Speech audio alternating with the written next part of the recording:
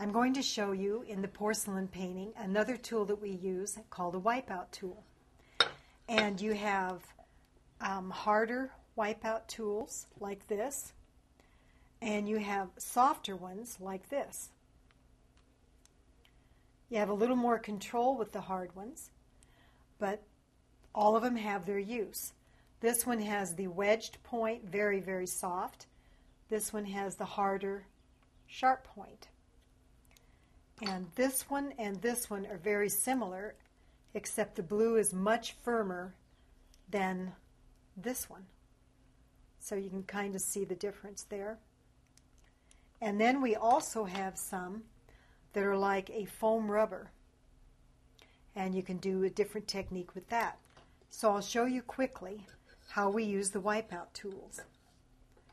For instance, on this, to shape flower petals or leaves, and you can also make designs like this,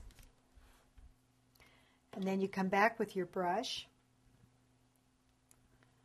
and you start at that, and you can wipe out like that, but it can give you a nice clear edge to start with. The thing you need to know about porcelain painting is it is similar to watercolor painting. It is very important to have the highlights that you want in before you fire, because you cannot get them back. So generally on the first fire, you concentrate on getting the shape of your painting in, and the most important thing is to have all the highlights where you want them and the lightness that you want them, because you cannot go back and add paint on top to lighten them like you do with oil paint or acrylic paint. So it's just almost reversed from any type of oil painting you may have ever done.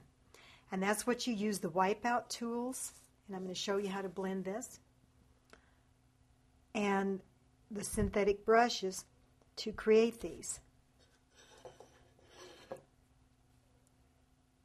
So that gives you an example. Another thing that we can use as a wipeout tool is silk. This looks really bad because it has a lot of paint on it, but it still works great.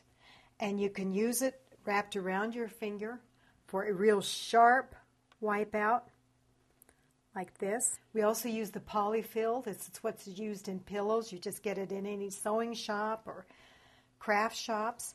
You wrap it in the silk like this, and you can use it to clean around your painting.